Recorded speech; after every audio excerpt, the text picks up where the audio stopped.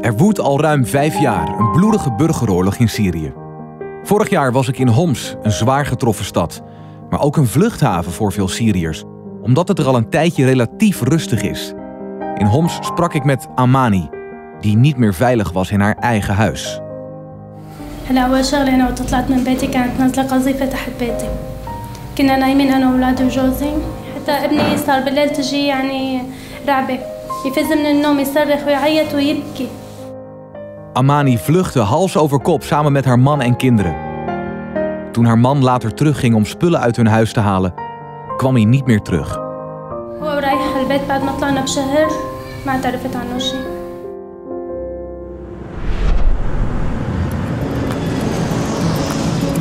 In Nederland werd tijdens 3FM Serious Request geld ingezameld voor jongeren als Amani. Onder andere door Pauline Bertien uit Hoensbroek. Nou, ik ben Pauline Stouten. En ik ben Bertien Vonke. En wij hebben samen met collega's, vrijwilligers en medewerkers hebben wij een pannenkoekenrestaurant geopend. En we hebben van 4 uur 's avonds tot 7 uur 's avonds mochten mensen pannenkoeken komen eten voor 3,50 per stuk. We hebben ook de cliënt in de bediening gezet. Dus iets wat ze normaal nooit doen en nu dus wel hartstikke goed hebben gedaan.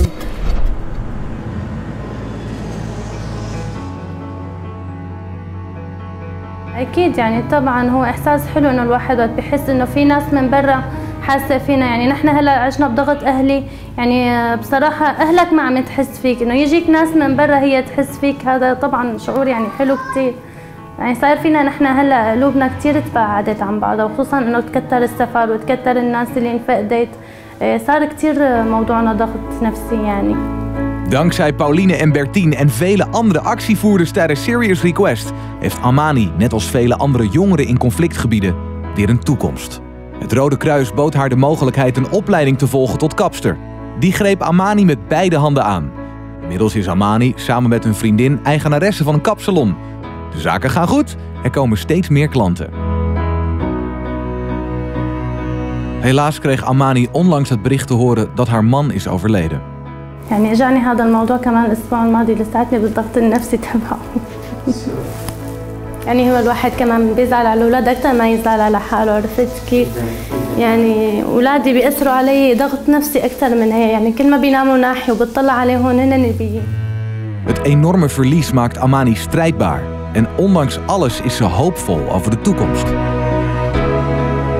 هلا انا حلمي والله بصراحة اني املك محل قبل ما استأجر محل. ويعني بضل هيك بحكي ربي بقول ان شاء الله الله يطعمني اياها يعني كمان انك توفر على حالك اجار حلو عرفت كيف يعني بس حلمي انه يتطور مشروعي لانه هذا حلمي من انا وصغيره.